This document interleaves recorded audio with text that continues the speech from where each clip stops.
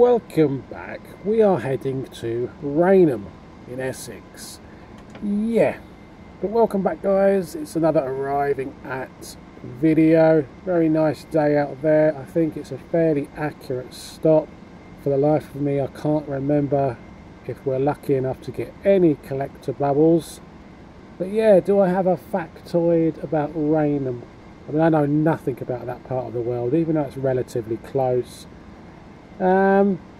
Yeah, let's give you an interesting factoid. I mean, I didn't know this. Apparently in Victorian times, pleasure steamers that were going from London to Margate, they used to stop off at Rainham, and you could have a paddle in the muddy riverbank. Apparently,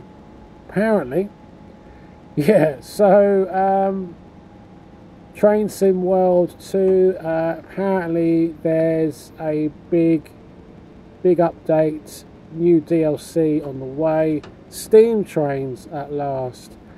Not decided on that yet guys, truly not decided.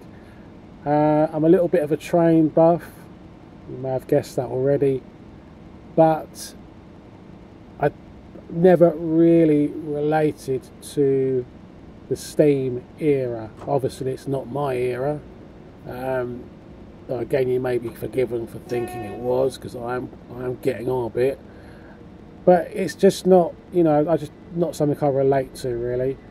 I'm more British Rail diesel, 1970s 1980s. That's my comfort zone, if you like. So here we go guys, fairly accurate, you can't go wrong with these multiple units. Well, I'd say it's fairly accurate. Yeah, it'll do. So it's time to break out the Praktika, 35mm of course, and grab ourselves a picture for the album. Oh, it's busy out here, busy.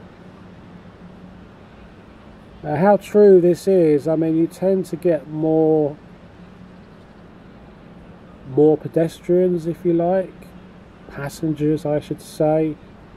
Everything seems a little bit more busy on the Series X.